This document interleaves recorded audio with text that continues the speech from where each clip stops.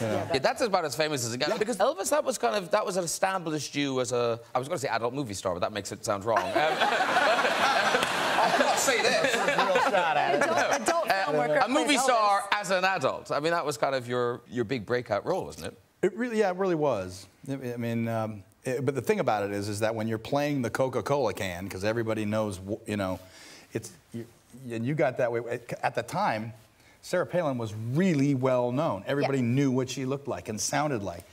It's very difficult because that you get the parameters there that you cannot go outside of that or you start losing. Right, but I only had to be two-dimensional. You had to portray this person as three-dimensional. I mean, I had help with the screenplay and the story. Sure. You know, so I had a lot going for it. You know? And it's so odd that this thing kind of crops up in your life because one of your very first acting roles was with the real Elvis. Yeah, it was 62, something like that. It was the World's Fair, and I was 10 years old, and I got this job, you know, to play this kid that kicks Elvis in the shins too. There you are, kicking Elvis in the shins. There I am, kicking away. He wants to meet a girl, a nurse, so he figures, you know, he'll get this kid to injure him a little bit. And I kind of hit him a little too hard, and he, you know, but he pays me 50 cents.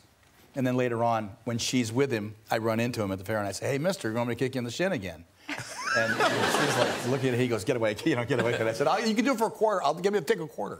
And did you get the film? Wow, that's better than the monkey one. Did you get that it was Elvis? I mean, as a kid. I was my first brush with celebrity, though.